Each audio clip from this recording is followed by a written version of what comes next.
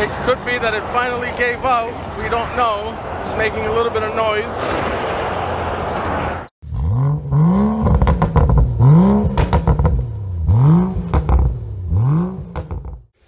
Alright, ladies and gentlemen, this is Joel with RVS Technology here to give you a little update about the Honda Civic that we've been driving for the past couple years without any engine oil. So a lot of you guys were wondering why we haven't driven it. Well, the reason is because it finally did break on us.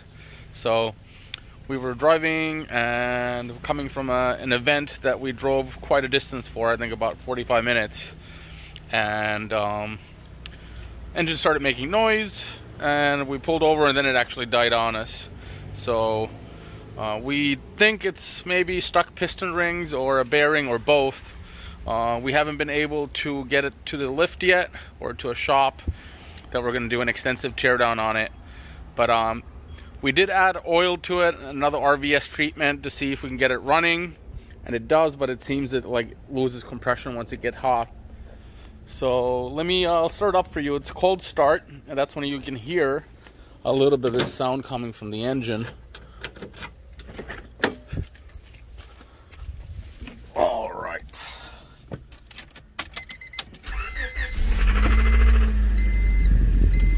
And you can hear that little rattle when it starts.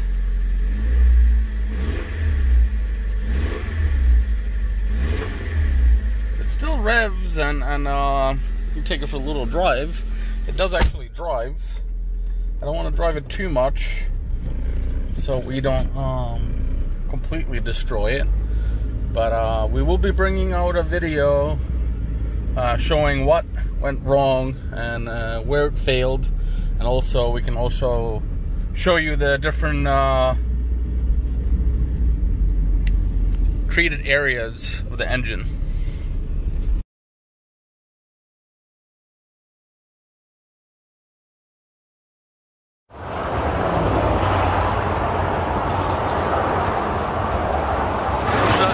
Should I try to start it? Put this on. Well, it might have finally happened. We're on I-95 and the car shut off. It was making a little bit of noise. I'm gonna go start it, see what happens.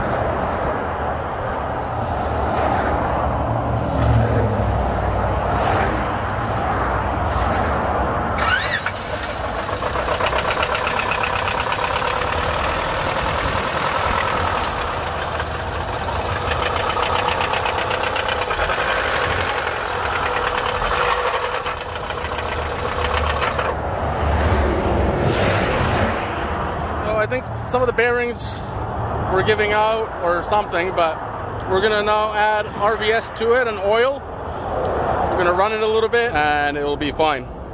We'll see. We've done 4,040 miles roughly with no engine oil.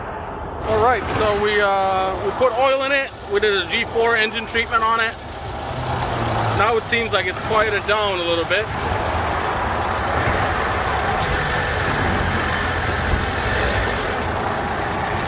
We're gonna let it idle for a little bit. Well, it seems it's up and running again. We're back on the highway. We didn't even let it idle more than 5 minutes.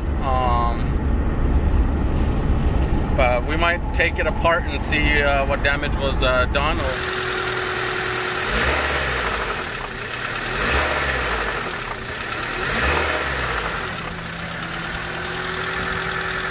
The car is struggling.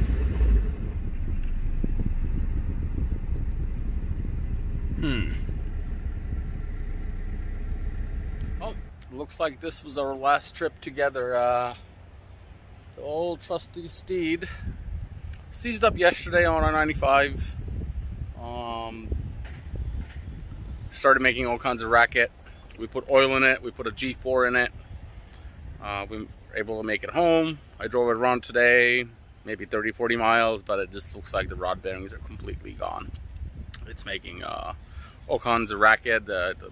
Pretty sure the compression's low and it had a loss of power. Figured I was going to do some shopping with it, but here we are. So I think the next step is we're going to now tow it to our warehouse.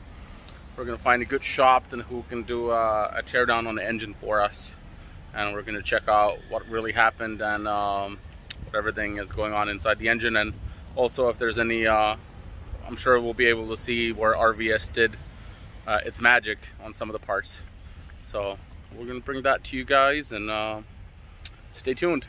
Follow us on RVS USA on Instagram and RVS Technology USA on YouTube. Thanks for watching.